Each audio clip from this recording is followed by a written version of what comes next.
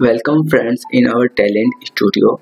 In this session we are going to focus on how to remove duplicates in a source file and store all the unique records in a different file and the duplicate records in another file. So here we are going to use some component of Talend like tFileInputDelimited, which provides a way to pull all the data from the source file, tUniqRow to identify the duplicates based on the attributes, then tFileOutputDelimited to store the unique record and store the duplicates records. So we are going to source file, that is project details, which containing project number and project name, and there are multiple project number duplicates and same as for project name. So here we have created a package for you, and first of all we have created a metadata of the file. Now in this metadata you can see that we have named it as a project file, and this is the file which we are going to use, and this is the schema of the data. And if I am going to next, then field separator I am using comma, and row separator I am using \n, and first row would be containing the header, and this is the sample data. Now close it. Now I am back to our file input delimited. In this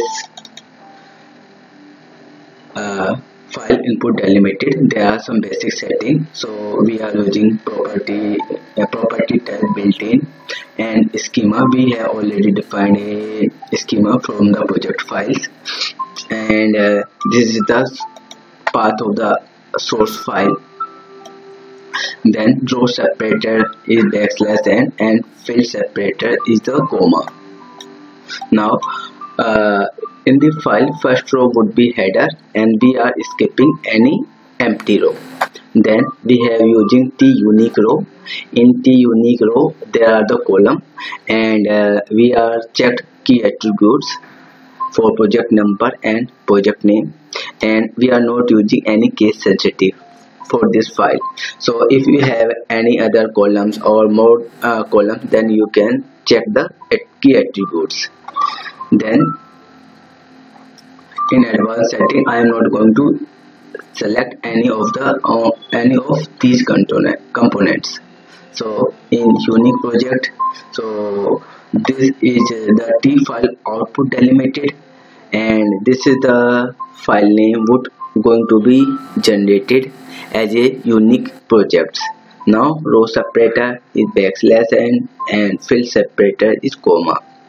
Then I am using include header feature only and using the predefined metadata.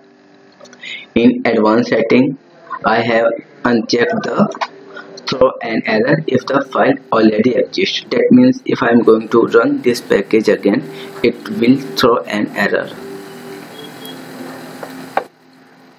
Okay, then I am using tFileOutputDelimited to store the duplicate records, and this is the path of the duplicate records, and the row separator and field separator setting over here, and include the header, and using the same metadata for this file also. In advanced setting I have already unselect throw an error if the file already exists. Now I am going to run this package. Now you can see all the component of the package has been successfully executed. Now I am going to the result part, and in the result you can see a file unique project has been generated having unique records. The another file is duplicates project containing the duplicates records. So it is very easy to remove the duplicates record from a source file. Please subscribe my channel on YouTube.